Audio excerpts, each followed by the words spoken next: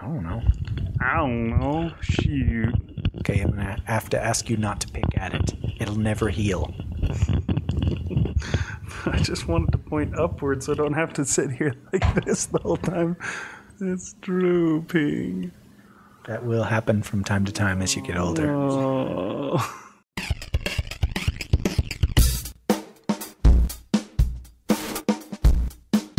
Thanks for listening to the Dunesteef Audio Fiction Magazine. And now here's your hosts, Big Anklevich. You're a loony. And Rish Outfield. I am not a loony!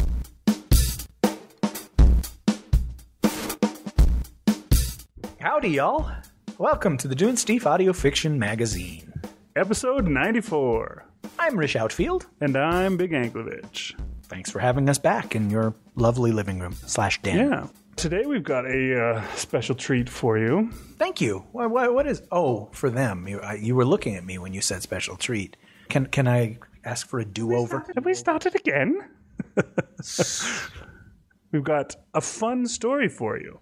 The story is Catastrophe Baker and a Canticle for Leibowitz by Mike Resnick. Wait, the Mike Resnick? The one and only. There's no other. I did a search and it came up with 0 results. Interesting, you wouldn't have thought, but the Mike Resnick. Very nice. Yeah.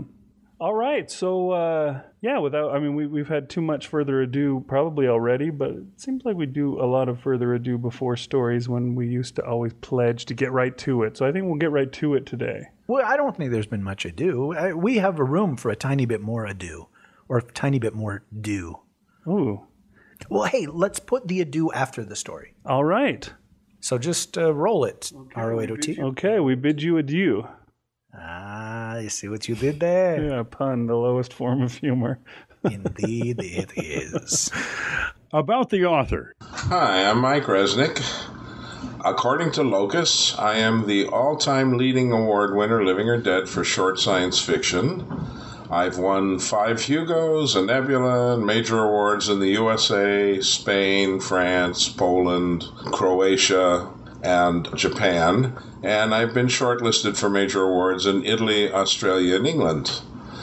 I am the author of 62 novels, about 250 short stories, a couple of screenplays, the editor of more than 40 anthologies.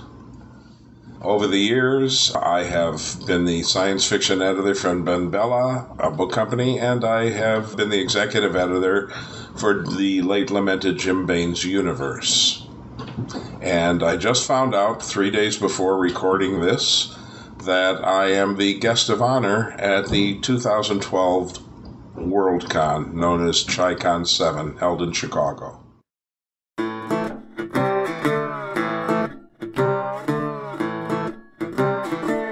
Catastrophe Baker and a Canticle for Leibowitz by Mike Resnick.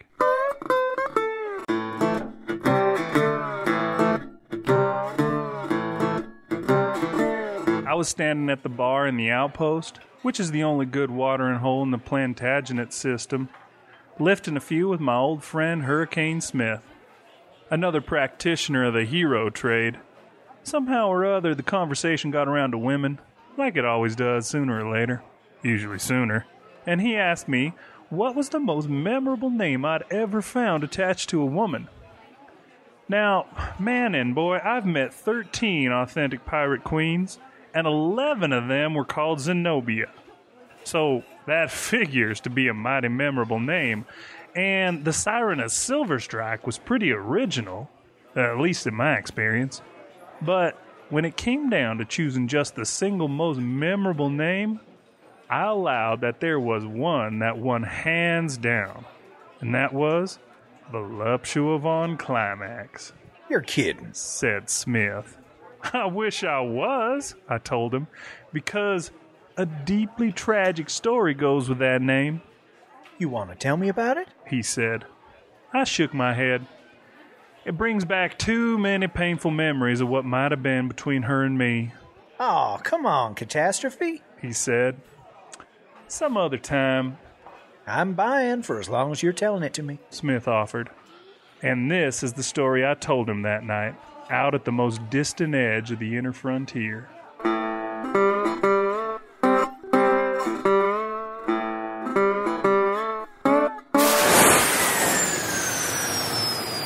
It all began when I touched down on the pleasure planet of Calliope, which abounded in circuses and thrill shows and opera and ballet and theater and no end of fascinating rides like the no-gravity Ferris wheel. And, of course, there were hundreds of casinos and nightclubs. I moseyed around for a few hours, taking in all the sights, and then I saw her. And I knew I'd fallen hopelessly and eternally in love again. Trust me when I tell you that there ain't never been a woman like her. Her face was exotic and beautiful. She had long black hair down almost to her waist, beautifully rounded hips, a tiny waist, and I'll swear she had an extra pair or two of lungs. She was accompanied by a little guy who seemed to be annoying her because she kept walking away, which kind of reminded me of Jelly on Springs. And he kept following her, talking a blue streak. I knew I had to meet her, so I walked over and introduced myself. "Howdy, ma'am," I said. "My name is Catastrophe Baker, and you are the most beautiful thing I've seen during my long travels throughout the galaxy. Is this little twerp bothering you?" "Go away and leave us alone," snapped the little twerp. Well, that ain't no way to speak to a well-meaning stranger. So I knocked out 8 of his teeth and busted 3 of his rib and dislocated his left shoulder and kicked him in the groin as a mild reproof. And then turned my attention back to the beautiful, if beleaguered lady. "He won't bother us no more, ma'am," I assured her. And it seemed likely, since he was just laying there on the ground, all curled up in a kind of a ball and moaning softly.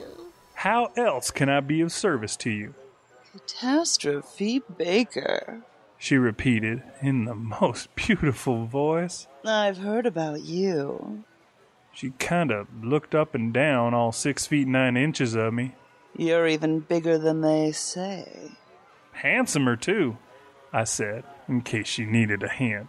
"You know," she said thoughtfully, "you might be just what the doctor ordered."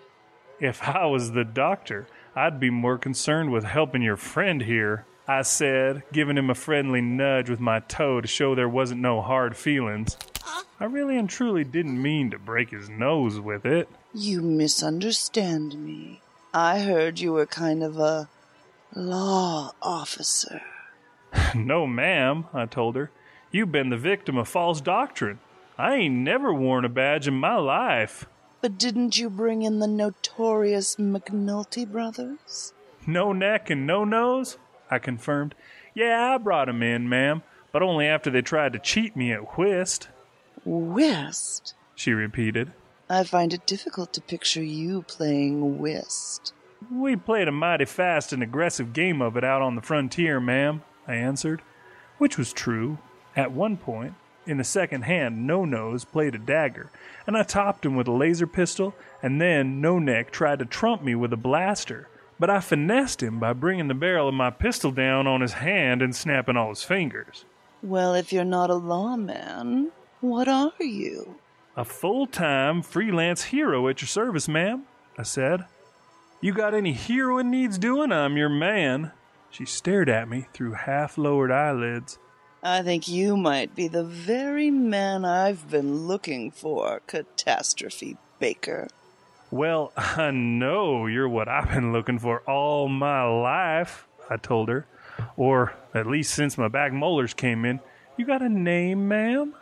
"Voluptua," she replied. "Voluptua Von Climax." "Well, Miss Voluptua, ma'am, how's about you and me stepping out for some high-class grub? Or would you rather just rent a bridal suite first?" "All that can wait," she said. "I think I have a job for you." "Is anyone else bothering you?" I asked. "Laying out men who prey on women, especially women with figures like yours, is one of the very best things I do." "No, it's much more serious than that. Come with me, Catastrophe Baker, and I'll introduce you to the man I work for. and whom I hope you will soon be working for as well. So I fell into step alongside her, and soon we were in the theater district, which is this 3-block area with a whole bunch of theaters. And then we saw a sign directing us to Saul Leibowitz's Messiah, which was the first indication I had that there was more than one of them. Anyway, we entered the theater, and she led me backstage to a plush office, and she opened the door without knocking, and we walked in and found ourselves facing a very upset man with thin and gray hair and the biggest smokeless cigar you ever saw. She walked right up to him and gave him a peck on the cheek, but he was too upset to notice. Finally, she spoke up and said, Solly, this is Catastrophe Baker, the famous hero, here to help us in our time of need. That woke him up, and he stared at me for a minute. You're really Catastrophe Baker? Yeah, I said. The same one who got kicked off Nimbus 4 for... They told me they were in their 20s, I said in my own defense. All 11 of them. I suppose they must have added their ages together. What did the judge say? The judge complained, I said. The press complained. The constabulary complained, but no one ever heard the girls complain. I turned to Voluptua. I hope you'll file that fact away for future reference, ma'am. That's neither here nor there, said the guy. My name is Saul Leibowitz, and I am in desperate need of a hero. Then this is your lucky day, I said, because you just found one. Just set me the challenge, name the price, and let's get this show on the road. Price? But I thought you were a hero. Heroes gotta eat too, you know. And when you're as big as me, that comes to serious money. All right. You name any reasonable price, and I'll pay it. Let me hear the job, and I'll decide what's reasonable, I answered. I'm producing a new musical. I know, I said. I saw the sign for something called The Messiah on my way in. Actually... He sniffed. The proper title is Saul Leibowitz's Messiah. And what's the problem? I'll be honest with you. The play was in serious danger of folding. Then I hired the famous show doctor Boris Gajinsky to fix it. Yesterday he added the most beautiful Canticle in the second scene. The cast and director were sure everyone would love it, and we were set for our official opening next week. And then, last night, our only copy of the Canticle was stolen. I need it back, Mr. Baker. Without it, I'm probably destitute by next week. I don't want to cause you no consternation, but I ain't never seen a Canticle before. It doesn't matter. I know what it looks like, and I'm coming along. Are you sure? It could be dangerous. That's no problem, I said. I'll be there to protect her from danger. Who'll be there to protect her from you? He said. I'll be fine, Voluptua assured him. He turned to face me. She's 26. Just remember that you like 'em young. What I mostly like 'em is female. But I didn't see no sense in arguing the point, so I did some quick mental math and told him I'd do the job for 10% of the first month's gross. 5%. Split the difference, I said. 9%. And I'm off to find the bad guys. He seemed about to argue, then just kind of collapsed back on his chair and sighed deeply. Deal, he said. Okay, I said to Voluptua, let's get going. I accompanied her to my ship, then came to a stop. I don't want to put a damper on your enthusiasm, I said, but I ain't got the slightest idea where to go next. That's all right. I have a pretty good idea who took it. Why didn't you tell Mr. Leibowitz? All he'd do is go out and hire a hero. And he already has. So where are we heading? I said, as I ordered the hatch to open and the ramp to descend. Stratford-on-Avon 2, she said, as we entered the ship. I relayed our destination to the navigational computer, and a minute later, we shot up through the stratosphere.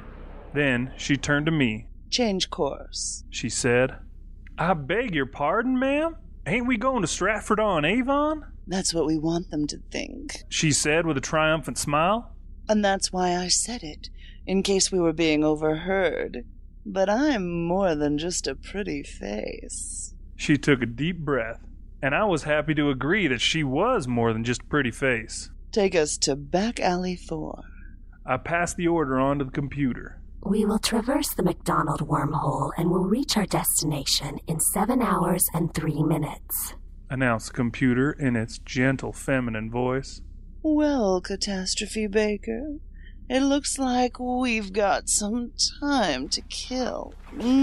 She said, starting to slip out of her clothes. Have you got any ideas on how to make it pass more quickly?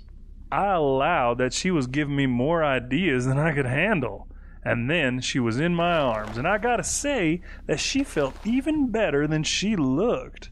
A minute later, I carried her to my bunk, and we spent a vigorous few hours killing time. And I can testify that she was mighty well named. And I feel sorry for those who think a climax just has something to do with the end of a video. For the longest time, I thought the ship had developed a new vibration. And then I finally figured out that what was vibrating was her. She was a mighty good kisser, too, and every now and then she'd get carried away and give me a bunch of little love bites. And a couple of them even drew blood, which probably wasn't that surprising, considering how white her teeth looked when she smiled. Approaching back alley 4, announced the computer in what seemed like no time at all. A minute later it said, I'm not kidding. We're entering the atmosphere. Another minute, and then it said, Will you get your hand out of there and put your pants on before we land? I've never been so humiliated in my life. All right, I muttered, swinging my feet over to the deck. Keep your shirt on. Tell that hussy to keep hers on, said the computer. We finished getting dressed just as the ship touched down, then opened the hatch and walked out onto the planet's surface. As far as I could tell, back alley wasn't much of a world. No trees, no flowers, no animals, nothing much but a trader town that had sprung up maybe half a century ago, judging from the shape of the buildings. It was night out, and 4 little bitty moons were racing across the sky, casting their light down on the bleak surface of the planet. I don't mean to be overly critical, ma'am, I said, but what makes you think the Canticle's here? It's a mighty big galaxy, and there can't be 500 people tops in this little town. And as far as I can tell, there ain't no other towns on the planet. You're right, she said. There's just this one town. So what makes you think it's here? Because I know who stole it. Then why didn't you say so back in Leibowitz's office? I asked her. She shrugged, which is a mighty eye-catching thing to do when you're built like Voluptua Von Climax. He'd want to know how I knew, and it would just lead to an awkward scene. Now that we're here and he's a few light years away, I said, how did you know? Because he stole it for me, she said. He's madly in love with me, and he thought if he stole it, Solly would go broke, and then he'd have a clear path to my affections. Now, personally, I hadn't noticed her putting up any blockades to her affections, but even so, it made sense that he'd want to get rid of the competition, at least the part he knew about, and it had the added advantage that sometime in the future he and Voluptua could resurrect the show with the missing Canticle, whatever that was, and make a fortune. What can you tell me about him? I asked. He's mean, through and through, she told me. I think you should sneak up behind him and subdue him before he knows you're there. That's against the heroine code of ethics and sportsmanship, ma'am, I said. But they say he's the dirtiest fighter on the whole inner frontier. Good, I said. I hate it when a fight ends too soon. She stared at me. How long do your fights usually last? Oh, maybe 6 or 7 seconds. She blinked very rapidly. Really? Heroes don't never lie, ma'am. I find that very exciting, she said, throwing her arms around me and nibbling a little on my lower lip. I kissed her back, then disengaged myself. We got time for this later, I said. But right now, I think I should be confronting this villain and getting back what was stolen. Where's he likely to be? Probably in one of the bars, carousing with drunken friends and cheap women. He got a name, ma'am? She wrinkled her nose and frowned. Cutthroat Hawk. He any relation to Cutthroat McGraw? I asked. She just stared at me. I guess not. Well, let's go find him and retrieve Mr. Leibowitz's goods. She led the way past 2 well-lit taverns to a little hole in the wall with bad lighting and a worse smell. I stood in the doorway and looked around. There were a bunch of aliens, most of them kind of animal, at least one vegetable, and a couple, I'll swear, wasn't even mineral. And none of them looked all that happy to see me. Then I spotted the one human, sitting alone in the farthest corner, and I knew he had to be Cutthroat Hawk. He was wearing a leather tunic and metallic pants and well-worn boots, and it was clear that shaving wasn't his favorite sport. He was nursing a glass of something blue with a bunch of smoke coming out of it, and he didn't pay me any attention at all when I took a step or two into the room. "Cutthroat Hawk," I bellowed, "your destiny has found you out. Are you going to turn over what you stole and come along peaceably? Or am I going to enjoy the hell out of the next half minute?" Who the hell are you? "I'm Catastrophe Baker, freelance hero by trade, and I'm here to right the terrible wrong you done to Saul Leibowitz and Voluptua Von Climax." Voluptua? He repeated, looking around. Is she here? "Never you mind," I said. "You got your hands full with me." She put you up to this, didn't she? "I won't have you defaming the woman I momentarily love. Now, are you coming peaceably, or are you coming otherwise? There ain't no third choice." And no sooner had the words left my lips, which were still a little sore from all those love bites, than half a dozen aliens got up and blocked my way. "Leave him alone," said one of them ominously. "I can't do that," I said. "He's a thief and a villain." "He robbed a human. We approve." "I don't want no trouble," I said, "but you're standing between me and the object of my noble quest." He reached for a weapon, and suddenly he wasn't standing between us no more. And I'm sure he'll walk again someday, once he gets out of whatever hospital they took him to after I got a little hot under the collar and flang him into a wall 40 feet away.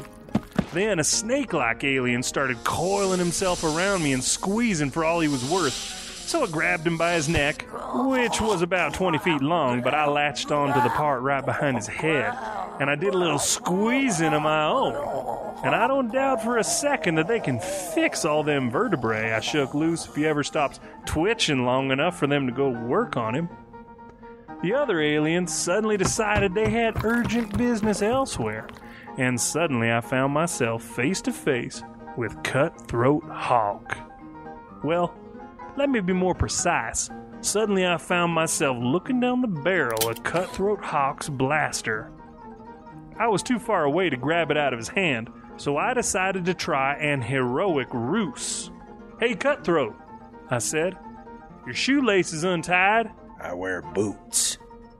"And your fly is unzipped." I use magnetic closures. "And there's something with about 15 legs crawling up your sleeve." "Boy," he said, "if you're the best and brightest, the hero business has fallen on hard times." He'd have said something more, but just then the 15-legged spider bit him on the shoulder right through his sleeve, and he turned to slap it away. And whilst he was doing so, I kicked the blaster out of his hand and picked him up by the neck and held him a few feet above the ground. "Now, ain't you sorry you put me to all this trouble?" I said. He tried to answer, but he was turning blue from lack of air, and finally he just nodded his head. "And if I put you down, you ain't gonna try and escape or go for a weapon, right?" I said. And I'm sure he'd have said right if he'd still been awake, but he'd passed out from lack of air while I was asking the question, so I just released my grip and he fell on the floor in a heap. I examined his pockets, but there wasn't anything there except a few credits, just enough to pay for his drinks, so I walked to the middle of the bar, stuck a couple of fingers in my mouth, and whistled to get all the aliens' attention. "I need to know where Cutthroat Hawk stored his worldly possessions," I announced. They all just stared at me, sullen and silent. "I'd really appreciate your help," I said. No answer. Okay, I said, busting a chair apart and holding a leg up. I guess one of you is going to have to volunteer to help me look for it. Suddenly, every alien in the joint was telling me that he kept his goods in a box under his bed in room 17 of the boarding house next door. I walked out, met Voluptua, told her to keep an eye on Cutthroat Hawk. Not that he was going anywhere. And then I went up to Hawk's room. Sure enough, there was a small box under the bed. In it was a diamond ring and a matching bracelet, wrapped up in some old wrinkled paper. I looked around for something that might be a Canticle, and couldn't find it. And finally figured, well, at least Mr. Leibowitz could pawn the diamonds to keep the play running an extra week or two, so I stuffed the whole package in my pocket. I gathered Voluptua and Hawk up, carried him over his shoulder to my ship, bound his hands and feet with negatronic manacles for safekeeping, stuck him in a corner where we couldn't trip over him, and a minute later we'd reached light speeds, and were headed back to Calliope. Once again, Voluptua decided it was too warm for clothes, and she doffed hers and came over and started helping me out of mine. Finally, I felt a certain familiar sense of urgency and carried her over to the bed. But you're still wearing your pants. But unlike Hawk's, mine got a zipper, and I demonstrated it to her. And then she demonstrated some things to me, and then it felt like the ship was vibrating again, and then she was covering me with painful but loving little bites, and finally she plumb wore me out and I fell asleep. I woke up when I felt a hand in my pocket that almost certainly wasn't mine, and sure enough it belonged to Voluptua. "What's going on?" I said. I was just smoothing out your pants pocket, my love. "From the inside?" I asked. Before she could answer, I got the distinct impression that something was missing. I sat up and looked around, and it turns out that what was missing was Cutthroat Hawk. Well, let me amend that. Most of him was missing. What was left were his clothes and a few bones. I walked over to make sure, though in my experience, mighty few people walk off and leave their bones behind.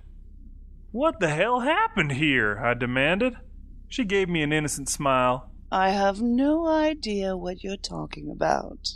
"I'm talking about losing an entire prisoner while we're cruising along at light speeds," I said. She gave me an unconcerned shrug. These things happen. "Not on my ship, they don't," I said. She gave me a very unladylike burp. I looked from the bones to her, to the bones, and back to her again. "You ate an entire prisoner?" I said. I'd have saved some for you, my love, but they don't keep well. "You ate him?" What are you getting so upset about? I didn't use your galley, and I cleaned up after myself. "If you were hungry, why didn't you just say so?" I said.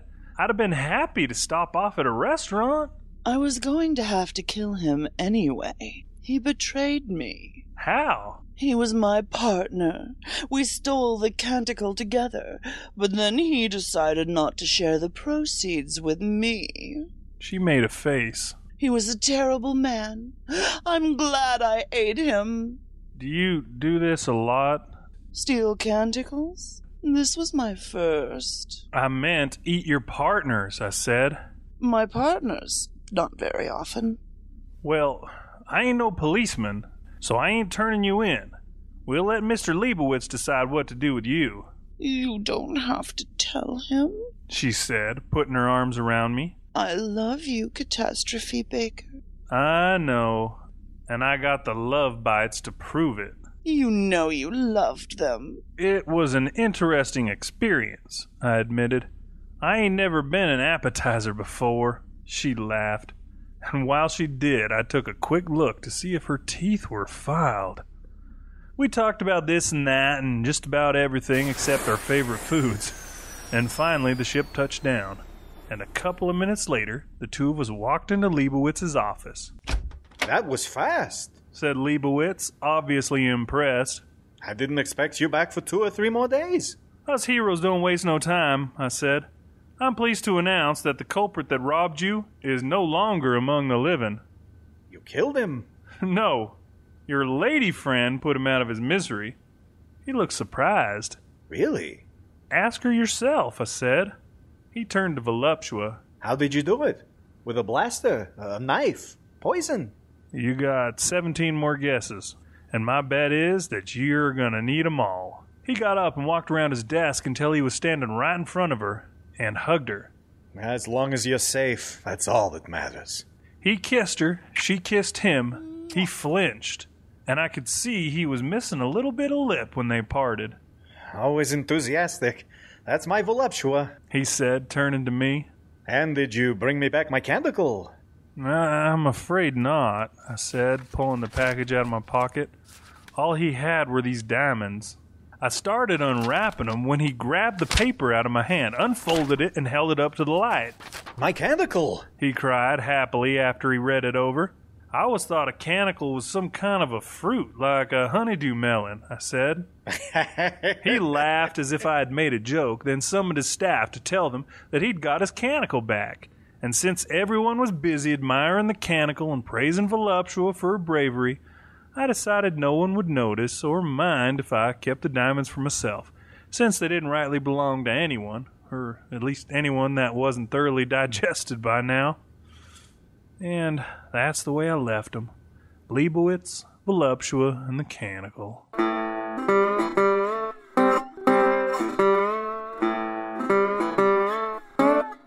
Hurricane Smith downed his drink. So how much was your 9% of the play worth? Nothing, I said. The damn thing closed on opening night. The critics said it was the worst hymn anyone ever heard. Hurricane chuckled. That's critics for you. They're never happy unless they're convincing you that what you like just isn't any good. He poured himself another one. Still, it was an interesting story. Are they still together, the producer and the lady?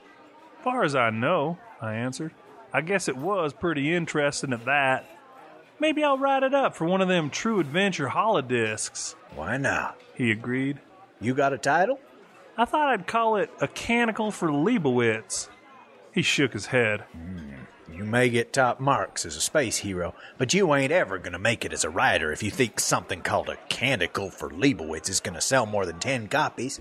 It does lack a little punch, I admitted. What would you call it? Well, that's easy enough.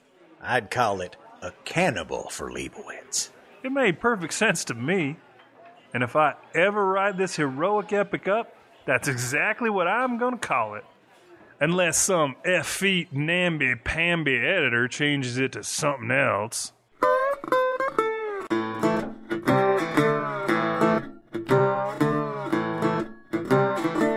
And now, a word about today's story.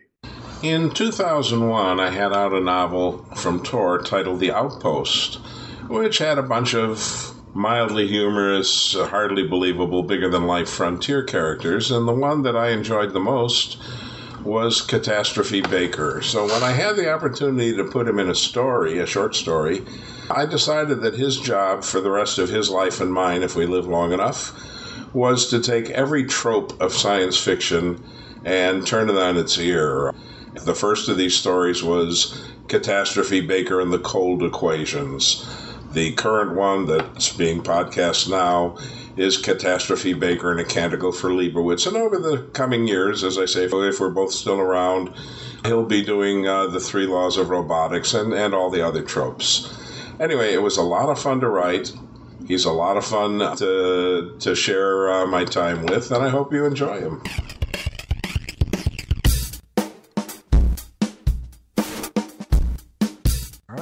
I did the whole friggin' story. I know, but it's just weird that I would do 1, 2, 3, 4 parts. All right, everybody, welcome back. I hope you enjoyed the story. Did you? I did. Give me a friggin' cast list, you... All right. Instead of just saying this person, that person, and the other person lent their voice to the show, we thought we'd give an actual list of credits for who did what. So this week, our narrator, Mr. Catastrophe Baker, was voiced by Big Anklevich. Saul Leibowitz, Hurricane Smith, Cutthroat Hawk, and various aliens were voiced by Rish Outfield. That's just greedy. Voluptua Von Climax was voiced by the dulcet tones of Ms. Julie Hoverson. And the ship's computer was voiced by R.E. Chambliss. So music and sound effects would be in the show notes? That's right. We did get some music from here and there and some sound effects from there and here, and you can see them all clicking on the links in the show notes. Now, should we ask people if they prefer us to do cast of characters at the end of each story, or just the way we used to do it? Or should we just say, hey, this is how it is from now on. Like it or lump it? Well, we can ask them what they think. That doesn't mean that we're going to care. We've only got 3 listeners we're down to. Yeah, something like that. Fudge them.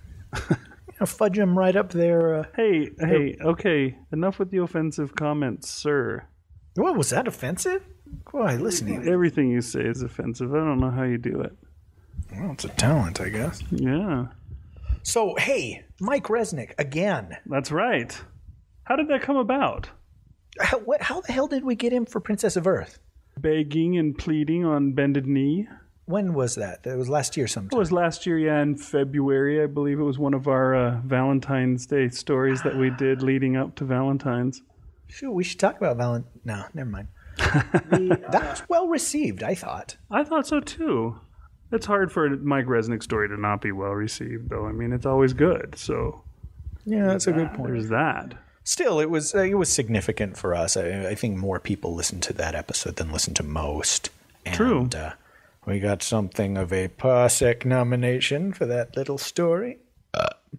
You guys were nominated for a Parsec? There must have been some sort of a misprint. Yeah, I guess. Yeah, thanks, Announcer Matt. You contributed to that, too, I'm sure. And so he sent us an email after the nominations came out, I think. Yeah. And he said, congratulations on the Parsec nomination. You know, I'm sick to death of awards myself, but you two may be new to the whole award season game for your consideration kind of thing. And, you know, I emailed him back and I was blown away. I still kind of am that we got that nomination. And I told him, I don't think anybody would have noticed us had it not been for who wrote that story. Right. And let us know if there are any more that we can F up for you. I mean, record for you. And he got right back to me. Can you call up that email? Tell me what he said. He says, do you want serious or funny? I know I have this reputation of making people cry when they hear my stories being podcast, but my bibliographer recently told me that I have sold 126 funny science fiction stories, more even than Sheckley. It's just that podcasters never ask for them. And of course, we responded back saying, in that case, funny for sure. So, he gave us several to choose from. This is what we picked, and it was a fun story. Oh, geez, it was so much fun. I hope that he had fun listening to our interpretation of it, because Catastrophe Baker, like he said in the what would you even call that? The author's note? He is a larger-than-life character, and so I felt like we could go all out with the voices and stuff like that. And because the story is so broad, we got to be really broad. There's a certain tone for a certain kind of story. And the voices that we did in this wouldn't have worked for Princess of Earth. Definitely not, yeah. But sometimes Norm will have a story on his Drabblecast where you can just come up with funny voices and it's fun to do. And it's just because of the way the story is written, you've got stuff like this. And then other times, all the characters have to be subdued and reined in. And this one, I think you proclaimed that you were going to do it in some kind of drawl. And I said, oh, no, you better not. Don't you do that. And you said, if you can talk in that funny voice you're doing, I'm going to do it in a drawl. And ultimately, I think that was the way to go. I think your instincts were right on that. Didn't you have fun with? I did. I love doing that drawl for some reason. I think the only other time that I've actually was when we did Cast the Demon Shadow. I pulled out that same Western accent for that one. And pretty serious. I mean, it wasn't a wacky story like this one was. It wasn't some kind of a crazy tall tale, much different than this one, but I think it really worked. I was much more over the top, I think, for this one too, because, it welcomed it, yeah, you get to say lines like, I don't like you defaming the woman I presently am. What does he say? Something about, I can't remember what he says. Oh, well, screw it. Cast a Demon Shadow I think it's significant because it was the first Western that we did, but it's also the first story that Julie Hoverson did a voice for us with. Right. And Julie voiced Voluptua Von Climax in this. And at present, I have no idea what her reading of the character sounds like. Who did the voice when we read it, me or you? Probably you did. Me. Yeah, you did it.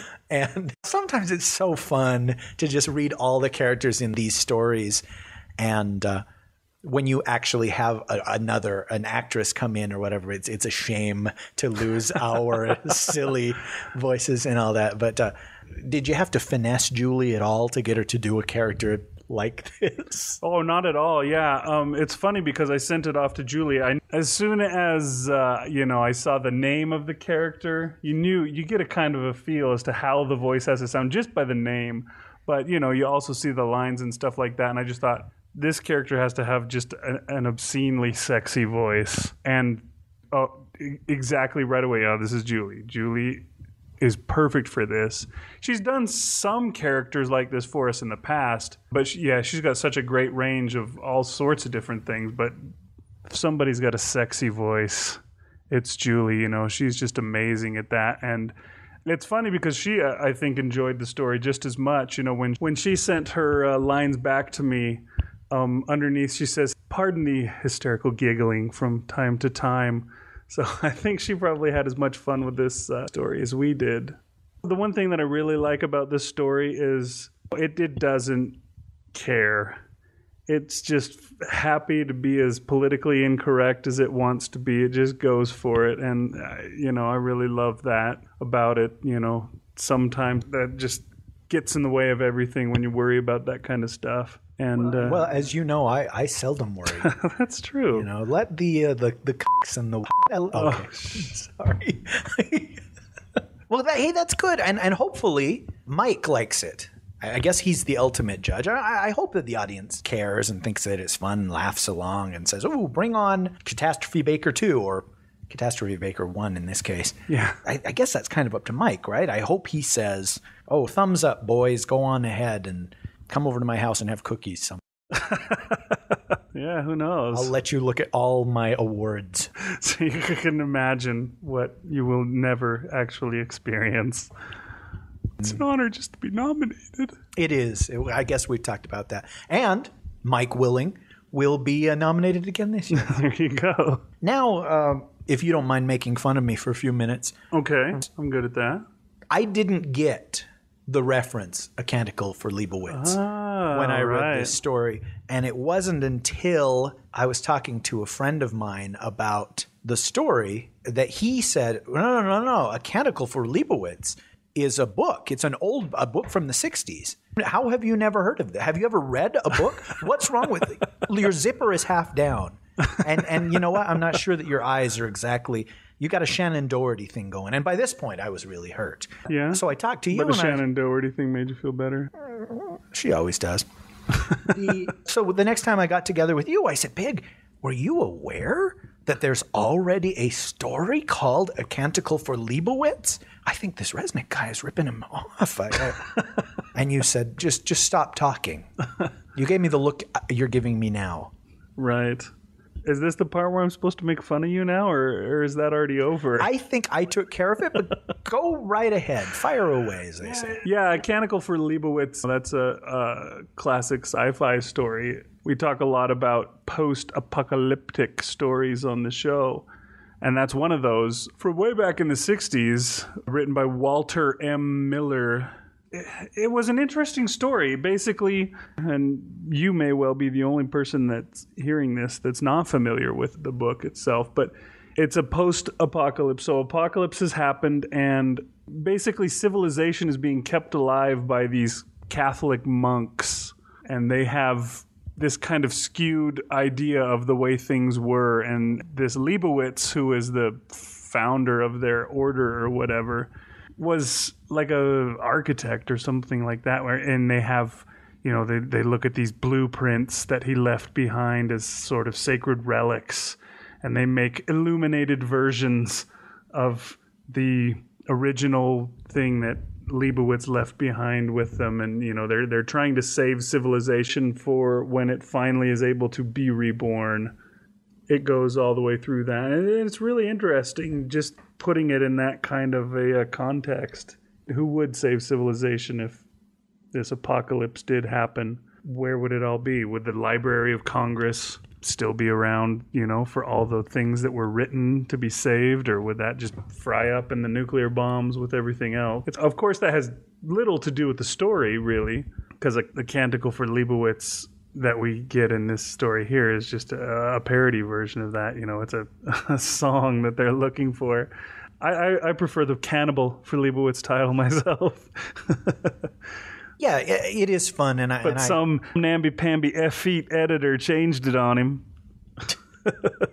It's good that we can laugh about such things. Yes. He mentioned in that author's note forthcoming works, and even I recognized the 3 Laws of Robotics. Oh, wow. Because really? they made a terrible, 3 times a lady movie about it. Oh, that's right. Bicentennial Man, yeah.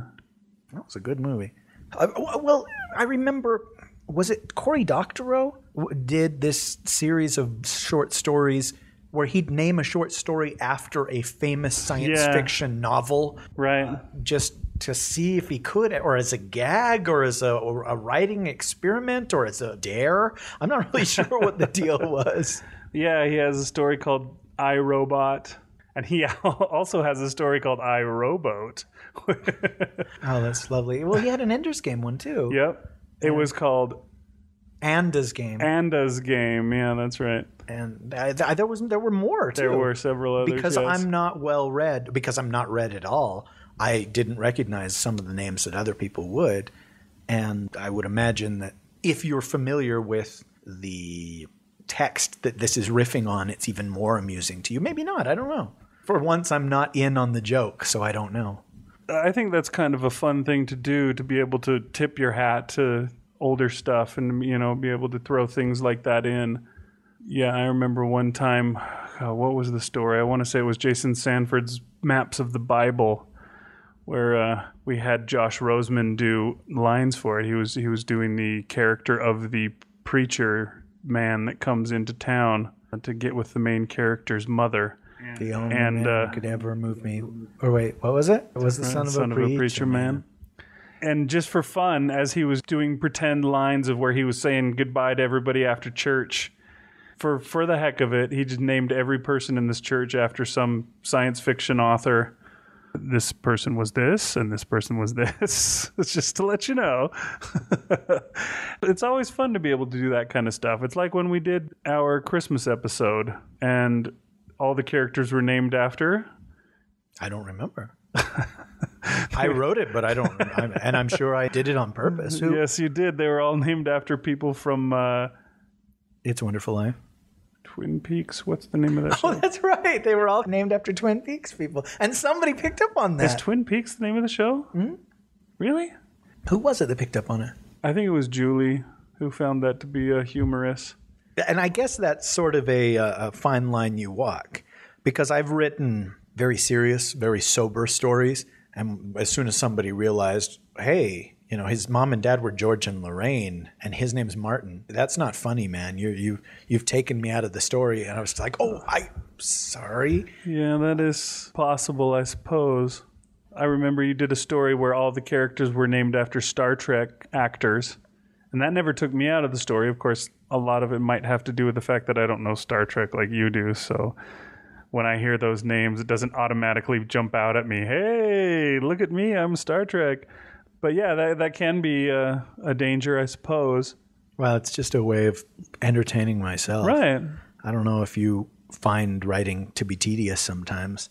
But coming up with names for characters is often just a headache or an irritation. Right. Sometimes I would prefer to just say I or boy or he or whatever than having to come up with things. And I don't know, maybe that's a flaw that I have in writing, but I know people that just agonize over character names. It's like, oh, it's got to just sound right. You got to hear that name and think of this character that I've come up with. And I'm not sure that's even possible. Yeah, I mean, there are some names that give you a kind of a idea, Voluptua Von Climax. Right. Voluptua Von Climax is going to be a certain kind of a person. Or if your character is named like Rock Atlas. Yeah, something like that, He can't be... although strangely, Rock Hudson was gay. You are?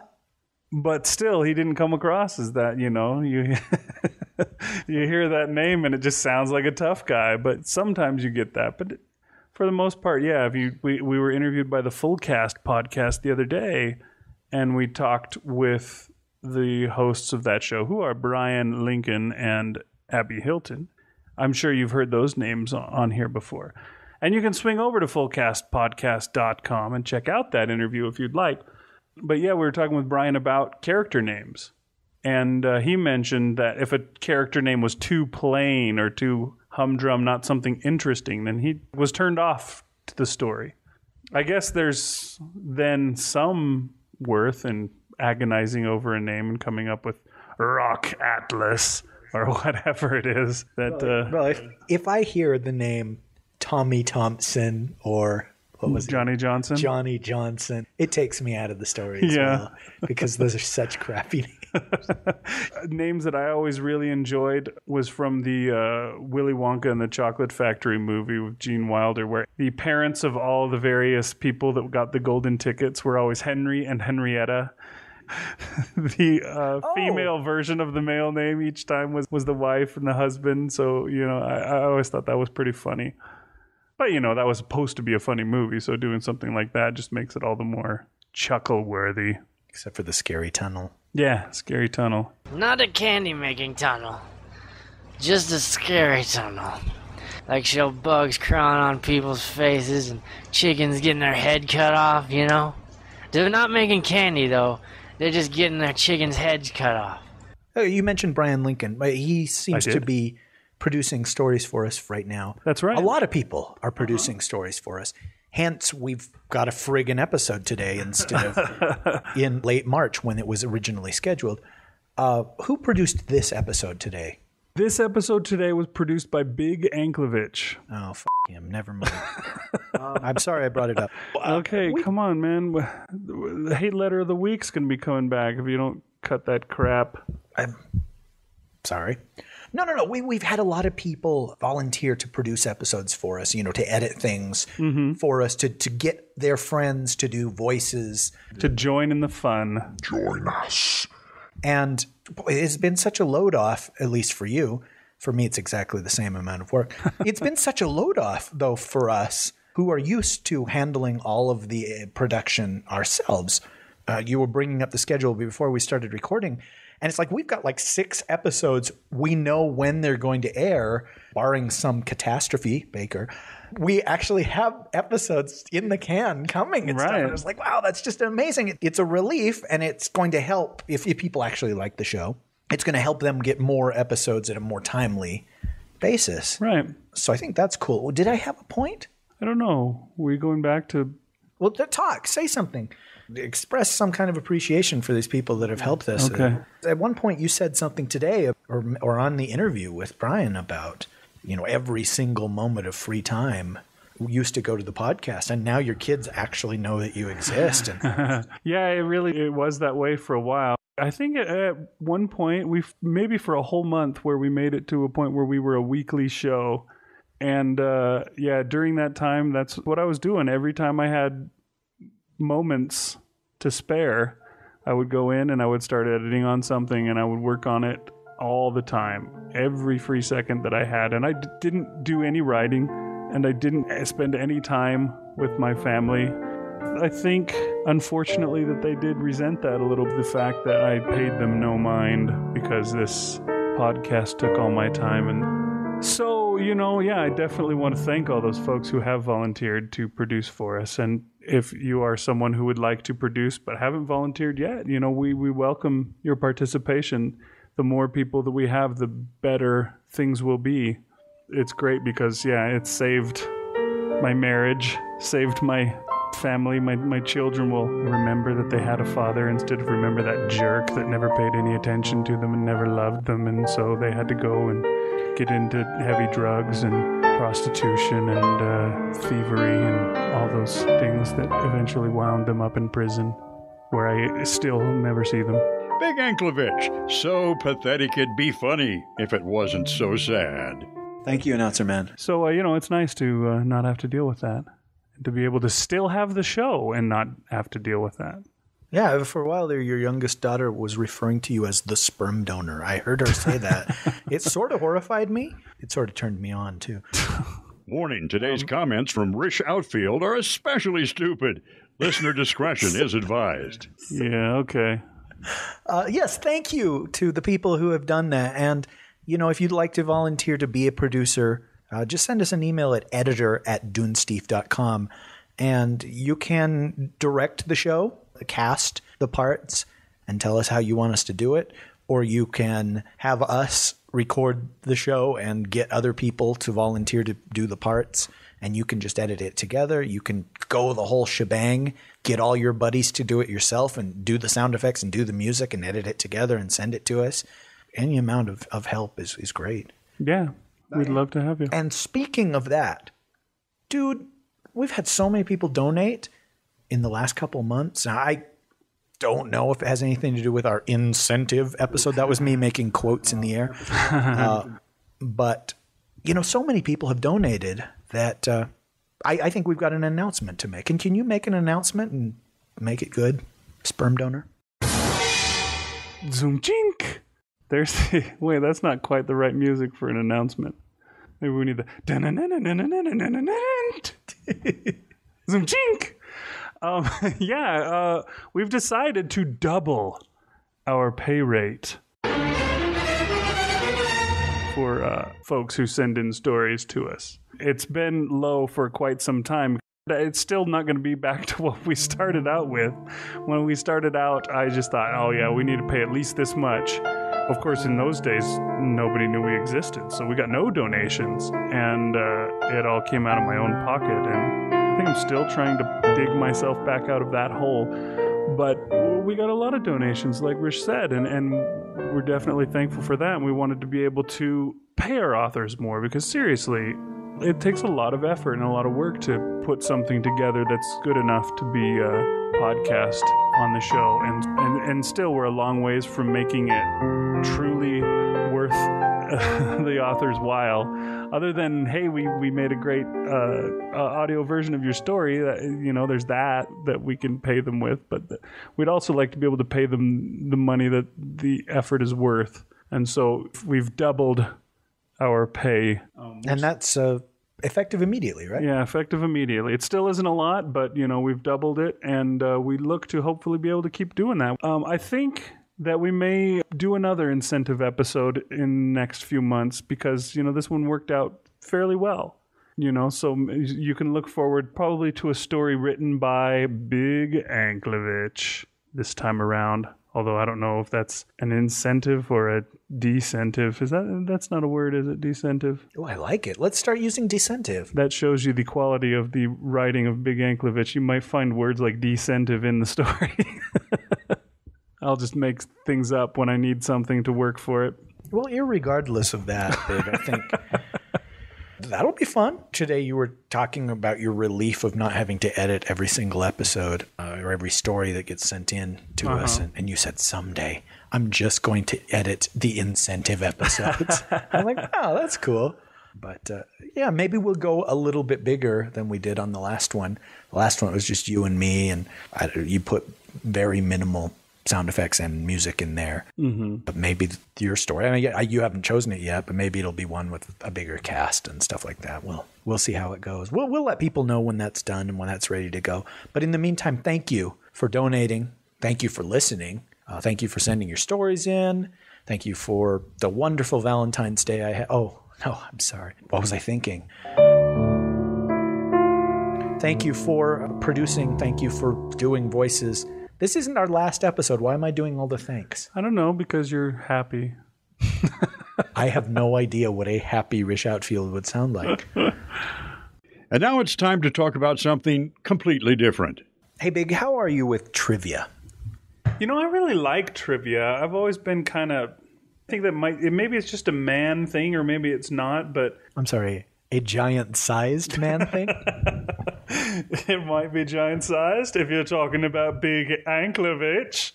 Big Anklovich, you're my hero. I think it's just one of those, like, I try to get my wife to play, like, Trivia Pursuit and stuff like that. And Bondage, things like that. Any of the, Trivia Pursuit, cosplay, doctor, role-playing, any of those kind of games. No, Trivia Pursuit, I've tried to get her to play it with me a bunch of times, and she's just not interested. Because I guess she just doesn't do well at it. But yeah, all my friends that are guys are totally like, oh yeah, let's do it. Let's play this and let's play, Trivia Pursuit or Seen It or whatever, those kind of trivia type games. They're all totally into. So I don't know if that's So it's a guy thing. I don't know if it's a men are from Mars, women are from Venus kind of thing or not. But I think it's great. I love it. Test your skills, knowledge kind of games kind of thing. I don't know what the deal is with it, but I really enjoy it myself. Why do you ask? Well, I'm also quite the fan of trivia, and the 80s band Devo got their name from this scientific term. What is devolution, Alex? That's exactly what me and the other guy said.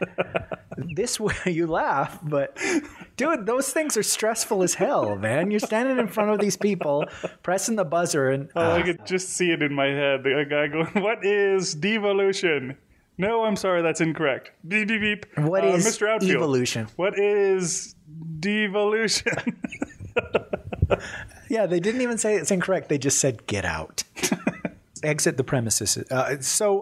The reason I mention this is our good friend Lizanne Hurd, or good friend of the show, Lizanne Hurd. We established the difference between a good friend and a friend of... Okay, a friend of the show will help you move. A good friend will help you move a body. So let's keep that in mind. But our friend of the show, Lizanne Hurd, is part of an online trivia game show podcast. Oh, cool. And it's called Guru Showdown. And basically it's just one contestant and then there's 4 gurus and each person is an expert in their particular field. Oh, they're not like actual gurus. These are just people that are smart about something. They are Tibetan monks and a sensei. This doesn't really sound that interesting. You go and talk to some gurus. They tell you about your chakra. Oh, my Trekkie just jumped in there.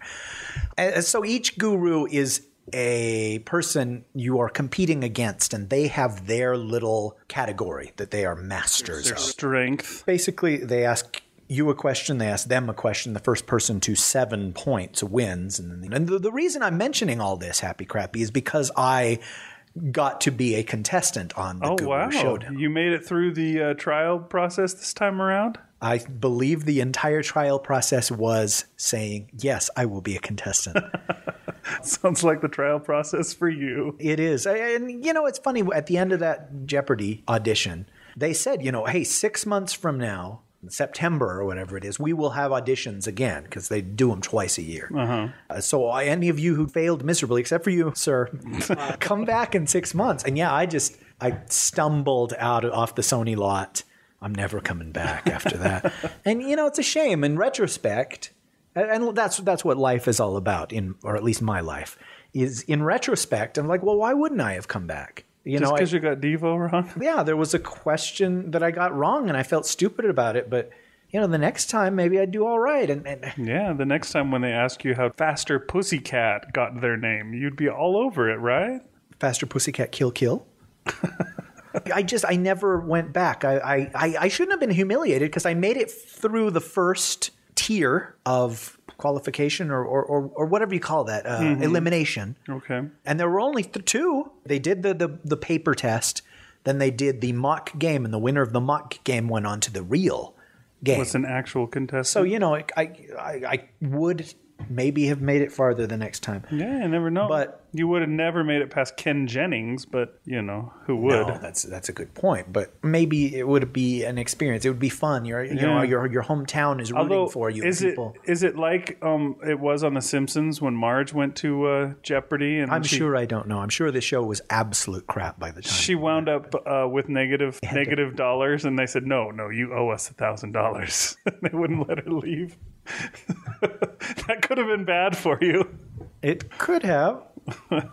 So tell us about this Guru Showdown. Oh, yes, I'm sorry. So basically, I got to be a contestant, and there was a history, geography guru. There was a video game guru.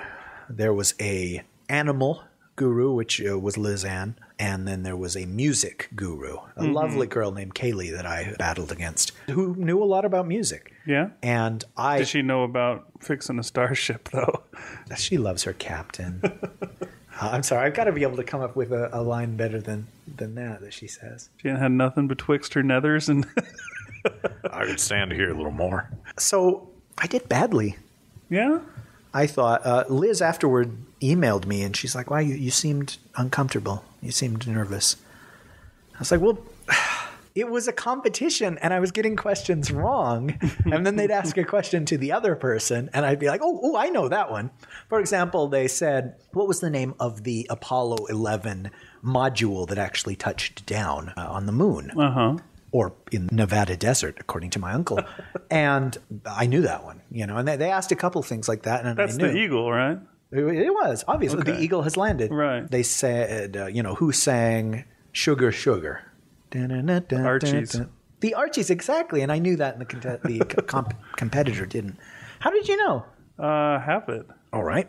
So anyway, I'm talking way more than I need to. You can go to www.gurushowdown.com and listen to my episode. I think I'm like episode 3. Or you can email the people, the producers of this show, and say, F those guys. I can do a hell of a lot better. I want to be a contestant. And I guess they're just taking contestants. They're even taking like team contestants, Wonder Twin powers activate. It's too bad that didn't work out for us to do a tag team thing, because then, all the questions that you didn't know, maybe I would have known. That would have been cool. Well, let's see if I can come up with a question that I got wrong and see if you know the answer. Okay. De-evolution. You bastard. You were going to come up with a new question. Can we let that die, please? Holy crap. Another one that I got wrong was this 1982 hit by Joan Jett and the Blackhearts was also the theme to the short-lived TV show Freaks and Geeks. Oh, that was in the written exam on Jeopardy? Oh, I thought you were going to give me a Guru Showdown question. Well, no, I was, but you gave me De-evolution. Oh.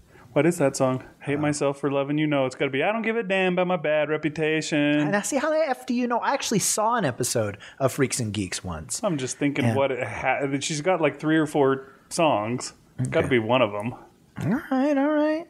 Oh, well, I'll tell you what. You're so much smarter than me, a-hole, that why don't you get on the friggin' show and beat my score?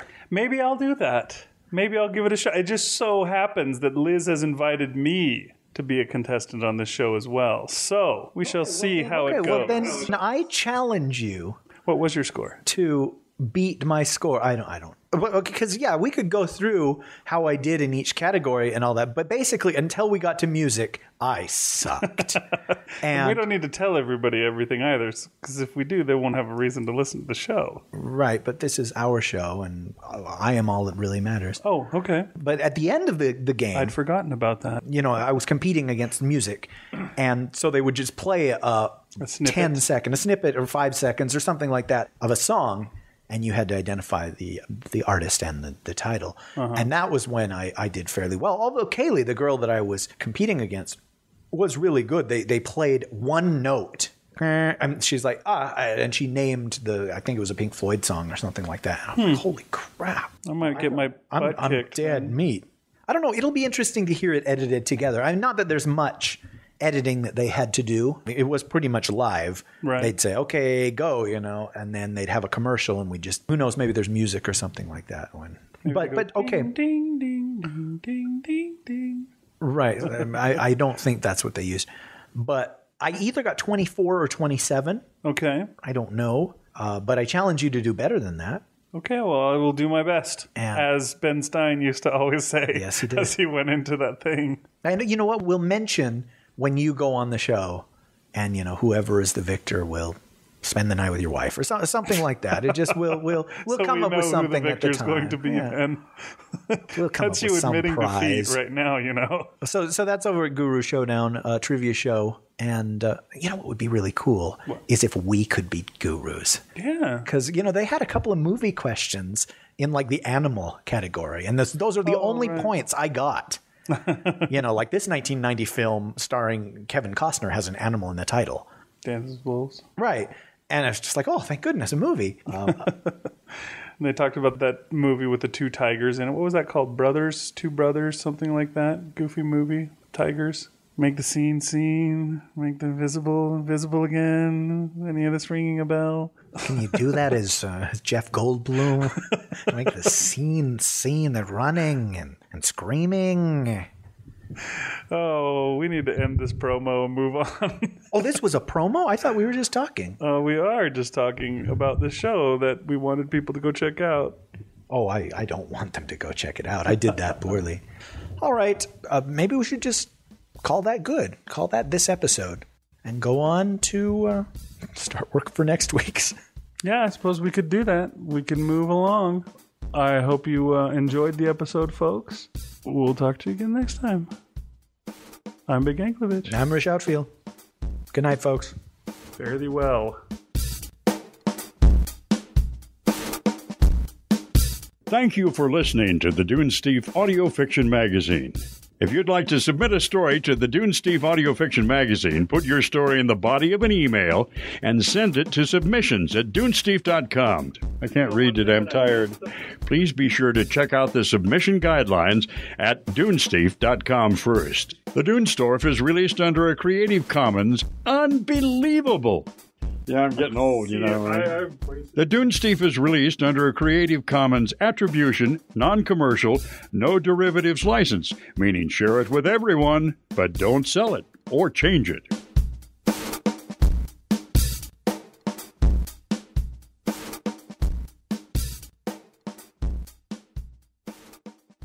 Take two. I don't mean to be overly critical, ma'am, I said. But what makes you think the Canticle's here? It's a mighty big galaxy, and there can't be 500 people tops in this little town. And as far as I can tell, there ain't no other towns on the planet. You're right, she said. There's just this one town. So what makes you think it's here? Whoa, well, you convince me. It brings back too many painful memories of what might have been between her and me. Might have been a lot of voluptua and a whole bunch of climax. Aww. But didn't you bring in the notorious McNulty brothers? No neck and no nose. I find it difficult to picture you playing whist. They just don't play no limp whist. Voluptua. Sorry. Voluptua Von Climax. All of a sudden, I'm a Bond girl. You're really Catastrophe Baker? Yeah, I said. The same one who got kicked off Nimbus 4 for... They told me they were in there... Let me do it again. Holy cow. Let me do it again. I just took on your accent. Our only copy of the Canticle was stolen. I need it back, Mr. Baker. Good Lord, that's terrible. Well, Catastrophe Baker, it looks like we've got some time to kill. Have you got any ideas on how to make it pass more quickly? And if you say whist, I will shoot you. Where's he likely to be? Probably in one of the bars, she said. Carousing with drunken friends and cheap women. He got a name, ma'am? She farted. And I thought, wow, Voluptua, that just ain't right. You don't have to tell him, she said, putting her arms around me. I love you, Catastrophe Baker. I know, I said, and I got the love bites to prove it. Love. Love bites. Love bleeds. It's bringing me to my knees. We didn't have any Hoverson Helps the Hopeless, and I don't know. Maybe we shouldn't. Well, we can still do it and toss to it separately. Yeah. And include it. Beat that. So, I look forward to reading it at least, even if... Why am I talking? We're going to do the second Catastrophe Baker story. If he dies today, we're still going to do it tomorrow. I don't get why I'm talking. All right, so we're rolling. Oh, Gaby. You are. Well, I guess we could do that if we want to plug the interview. Wasn't it Brian that was saying if the name is too plain that he doesn't care about? Is that where it was? Yeah, he was like Will Johnson or Tom Johnson or Tim. Yeah, there was some name like that he was just like, ugh, I see a name like that, and I throw the book out of the moving car. And I'm like, really? The fudge? Do you hear your house breathing? You hear that, right? I don't know what that noise is. I can't say what it is. It's that poltergeist again. That sounded like it came from over there. It did. That's cool. Stay. Bark, bark, wagtail. Good boy. Good boy.